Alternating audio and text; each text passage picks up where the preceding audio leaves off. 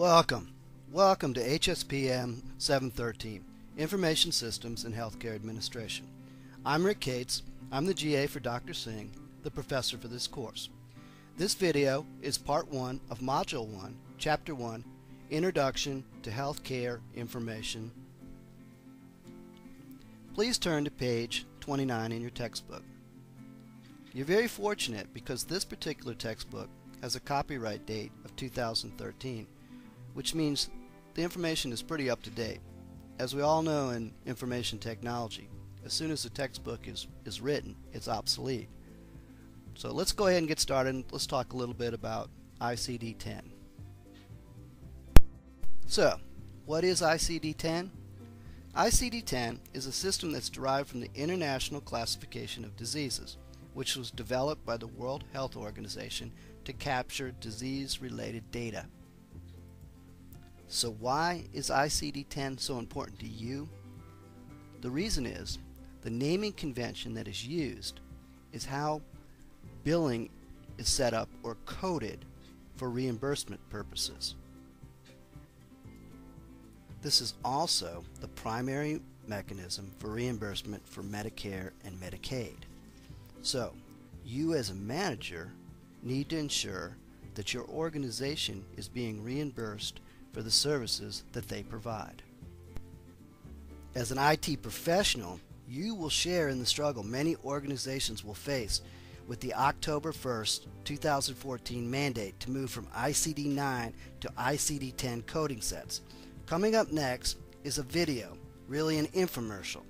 We're not endorsing AAPC, but they are a leader in medical training coders, and they did a good job explaining what you will face as IT leaders. By now, you've probably heard a lot about the transition to ICD-10 in 2013. But how hard is that really going to be? 2013 is a long way away, isn't it? Let's try to put the transition into some perspective. First, think about the codes themselves. Right now, ICD-9 has about 17,000 codes. Let's try to visualize that. 17,000 feet is about halfway up Mount Everest. 17,000 miles is about 3/4 of the way around the Earth. On the other hand, ICD-10 has 140,000 codes. 140,000 feet is nearly 5 times the height of Mount Everest. That's almost 6 times around the Earth. But the real problem isn't the volume of codes, it's the format. ICD-9 codes are 3 to 5 digits. The first digit can be a number or one of 2 letters. The rest of the digits are all numbers. ICD-10, however, has 3 to 7 digits, and they can be a big mix of numbers and letters. So why is this a problem? Well, can your computer system input 7 digits? And what about the systems that your computers interface with? So how will you upgrade? Which software will you use? How will you choose a vendor? How are you going to get trained on the new systems? Speaking of training, just learning the codes themselves will probably take 70 to 80 hours of training.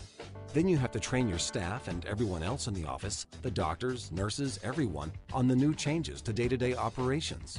Will you need to develop new policies, new forms, new positions, reporting procedures, books, reimbursement policies, super bills, budget planning?